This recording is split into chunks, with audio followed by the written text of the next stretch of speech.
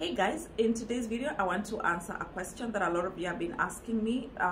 The type of questions that airport immigration officers are likely to ask you, especially if you're traveling on a visitor's visa to Canada.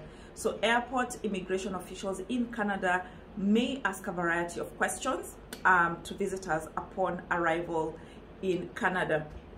And these questions are aimed at determining the purpose of your visit, ensuring compliance with immigration regulations, and assessing your eligibility to enter Canada. So while the specific questions you're likely to be asked may vary, here is a list of common questions that immigration officials may ask you, and I'm going to give you like sample answers that you can give. So obviously, the number one question you're going to be asked is, what is the purpose of your visit to Canada?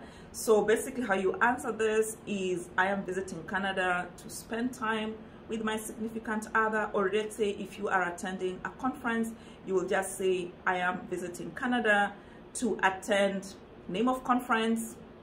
Yeah. And then the next question you're going to be asked is, how long do you plan to stay in Canada? So a sample answer, you can say, I plan to stay for the duration of the conference, which is 3 days or 5 days or 2 days. In such a case, they may ask you, when does the conference takes place? So you will just say the conference starts on 15th of May and it ends on 30th of May, for example.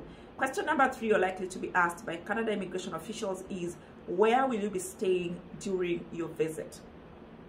So you can say, I will be staying at the designated conference hotel, which is the official accommodation for conference attendees. That is like the Marriott, for example. Or if, let's say, you are visiting your significant other, you will just answer, I will be staying at, I don't know, your name of the accommodation.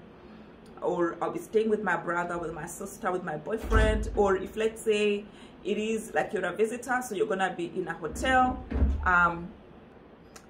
So you can, if let's say you're gonna, as a visitor, you just say, I'll be staying at, you know, the name of the accommodation, or such as a hotel. Or if you're staying with your friends or family, you need to have their exact address. So I'll be staying at, you know, my friends, family members' address. This is whatever. So have that on paper, not on phone, because your phone could die, the battery could die out. And then number 4, you can be asked by immigration officials. And by the way, guys, these questions you can be asked by any country's immigration officials, even though I'm saying like it's for Canada. Yeah, do you have a return ticket to your home country? Simple answer, yes, I have a return ticket. And they may ask you, when is that? So you can say, I have a return ticket booked for 20th of May. Question number 5, you're likely to be asked by airport immigration officials, if you are on a visitor visa, do you have enough funds to support yourself during your stay in Canada? Of course, you better say yes. So you can say, yes, I have. And then they might want to know like how much. So just say like, I have more than enough funds to cover my expenses while I'm in Canada or in the US, whatever. Or if, let's say, you're staying with, let's say you're going to visit your sister, your brother, you can say, I'll be staying with my partner who will also be supporting me during my visit. Question number 6, have you visited Canada before? If yes, we'll say yes. And if it is no, you will say no. Most probably, if you say yes, they will ask you for how long. So you'll just say, yes, I visited Canada last year for 2 weeks, 3 weeks, 1 month. And if you like to be, if you're like talking too much, you can say, I thoroughly enjoyed my time there and can't wait to explore more of the country. Question number 7, are you traveling alone or with someone else? So if you are traveling with somebody else, you can say, yes, I am traveling with my sister, I am traveling with my dad, I am traveling with my friend. Or if you're traveling by yourself, you can say, yes, I am traveling alone. Yeah. And then the other question I'd like to be asked at the airport is anyone meeting you at the airport? So just if somebody is meeting, you can say, yes, my partner will be meeting me, or the conference, whatever will be meeting me, or whatever. If no one is meeting, you can just say, no, no one is meeting me. I'm going to take an Uber to my address. The other question I'd like to be asked, what is your occupation? What is your profession? What do you do? So you can just say, I work as a pilot in Kenya, or I work as a chef at the Hilton in Nairobi. or whatever it is, or I am an entrepreneur, or I am a business lady. So just answer accordingly.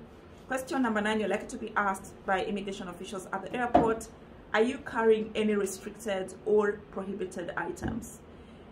You better not be carrying any. So you just answer, no, I am not carrying any restricted or prohibited items. And then may ask you, how sure are you? So you can say, I have carefully checked and packed my belongings according to the regulations.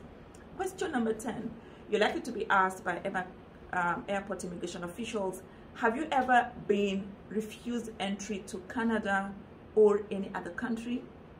You can say, no, I have never been refused entry to Canada or any other country. But if you have been refused, you better have a solid answer that explains why you were refused. So guys, generally, whatever question you're being asked, it all points out to one thing. Do you have ties strong enough in your home country that will ensure as soon as your time in Canada is up, you will return? That's basically what all these questions are designed to answer. So I wish you all the best on your trip to Canada. May you enjoy and have a good time. I will see you on the next video. Bye guys. Oh, if you are traveling to Canada on a visitor's visa to attend a conference, another question that you are likely to be asked is, why are you attending this conference? So you can answer that this particular conference allows me to connect with my colleagues in the industry and other professionals in the industry and keep abreast with the latest in my field. Or if, let's say, you are one of the presenters, you can just say, I am also one of the presenters. So it gives me an opportunity to also share with other like-minded professionals in the industry. Bye guys, love you. Oh, if you haven't yet, is it subscribed or followed me, please do so. Bye guys.